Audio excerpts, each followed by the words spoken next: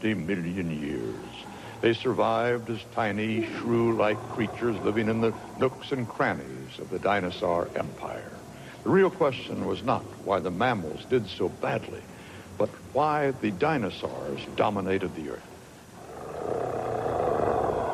The early extinction killed off the competition. In the struggle for supremacy, dinosaurs had one big advantage: strong, upright legs. The large Tyrannosaurus and Allosaurus combined power with grace for running and supporting a heavy body. The bigger and really heavy dinosaurs made little pretense at poise. Both Centrosaurus and Brachiosaurus used their legs like straight pillars to support the great weight of the body.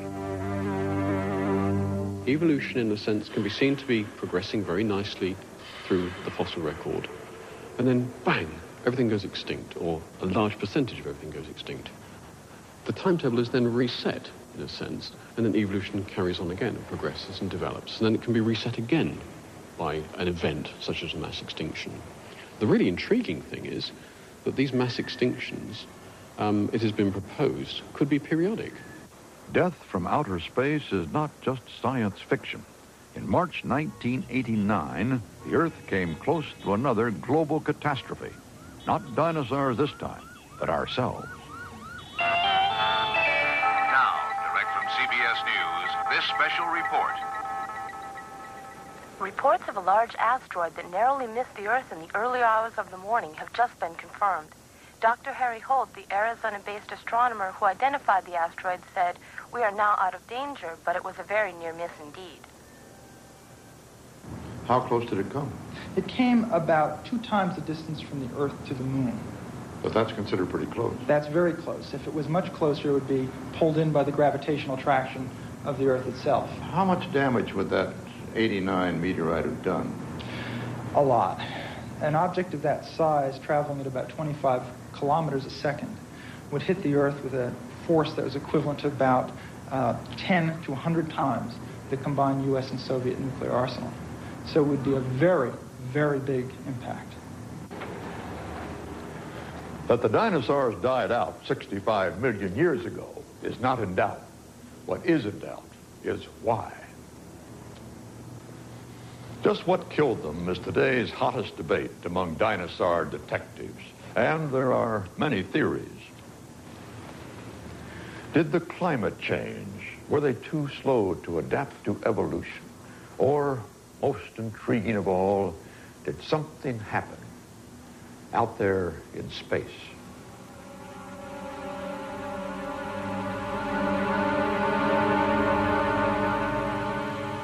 Something so cataclysmic that it extinguished the dinosaurs, as it were, in a flash.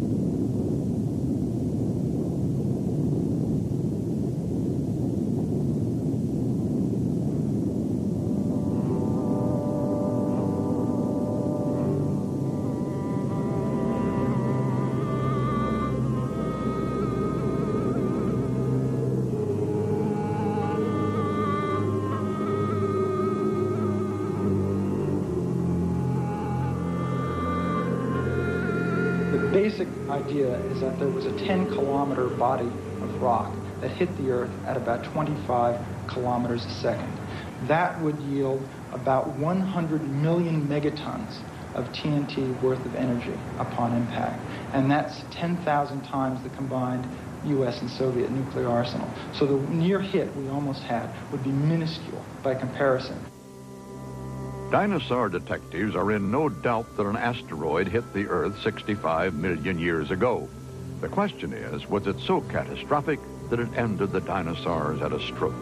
Or was the impact just the last straw, a final blow on top of other changes in climate and environment that already had weakened and reduced the dinosaur empire? So far, the evidence is still being assessed. The verdict unclear.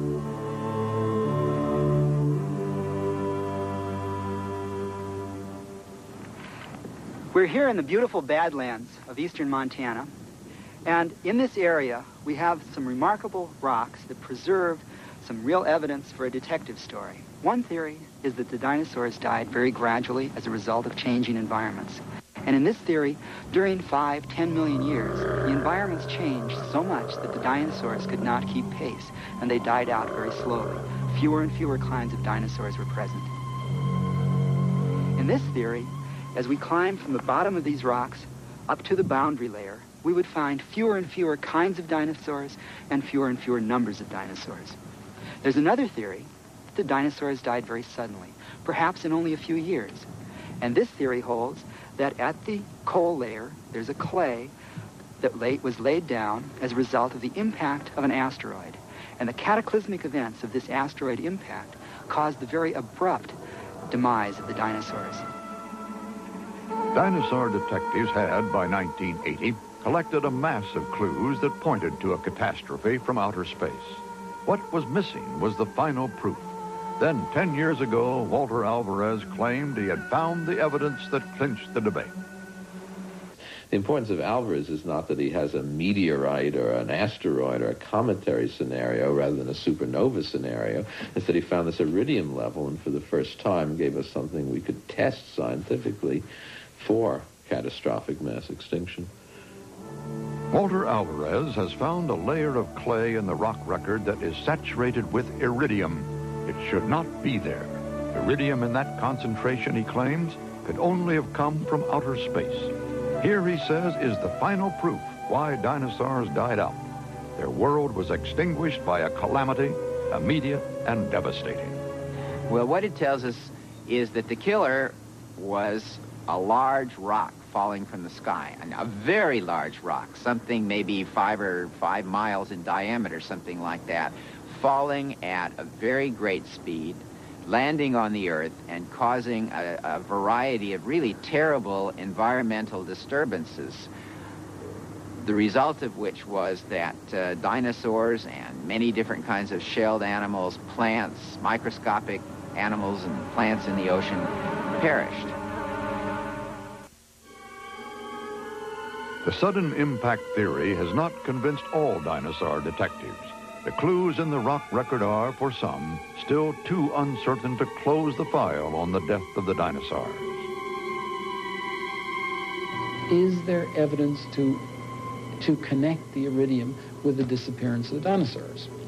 And I am not convinced.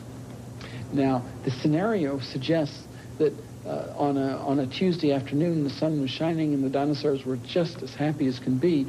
And by Wednesday morning, the plain was dotted with these green lumps of putrefying flesh, and the mammals were scurrying around enjoying their prosperity. But the problem is the fossil record cannot distinguish between an event which happened between a Tuesday night and a Wednesday morning and an event which took 10,000 years to occur. And there's a world of difference between these things.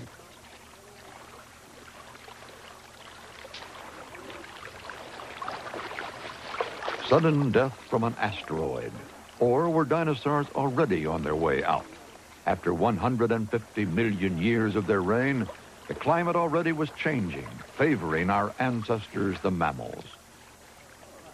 Some think the scales already had been tipped against the dinosaurs before the meteorite struck. In these boxes now are the clues as to who's still around, who's not, who's in the local economy, who's not. These are our clues. This is where we make our census count. This is what determines who is present, who is not, who is expanding, who is going extinct.